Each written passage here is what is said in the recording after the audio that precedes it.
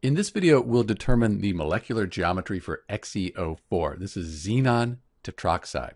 So the first thing when you're finding molecular geometry, you need a valid Lewis structure. So this is the Lewis structure for XeO4. If you need help drawing the Lewis structure, there's a link in the description and at the end of this video. We have our Lewis structure, and we can imagine we have 4 oxygen atoms here bonded to the central xenon. And the central xenon has more than 8 valence electrons, but that's okay. It can have an expanded octet. These 4 oxygen atoms are going to push away from each other and be as far away as they can from each other and still connected to the xenon. That's what will give us our molecular geometry for XeO4. It helps if we visualize that. So you can imagine the purple, that's the central xenon atom. We're going to add 4 oxygen atoms. They are double bonded. 1, 2, and you see they're spreading out to be as far away as they can from each other. 3, we get this trigonal planar molecular geometry.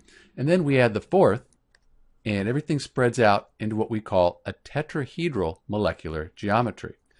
If you're interested in the electron geometry, since there aren't any lone pairs, the electron geometry, that's also tetrahedral. So let's go back to our Lewis structure.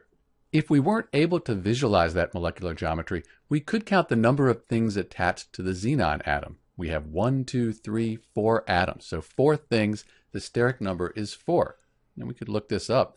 We have steric number of 4 and 0 lone pairs. So that gives us our tetrahedral molecular geometry.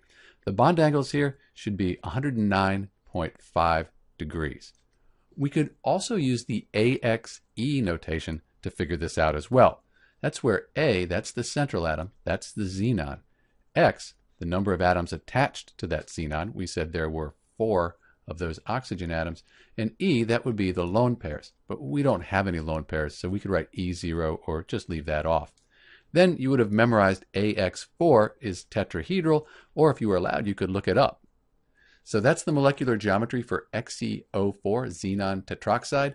Also talked about the bond angles and the electron geometry. This is Dr. B. Thanks for watching.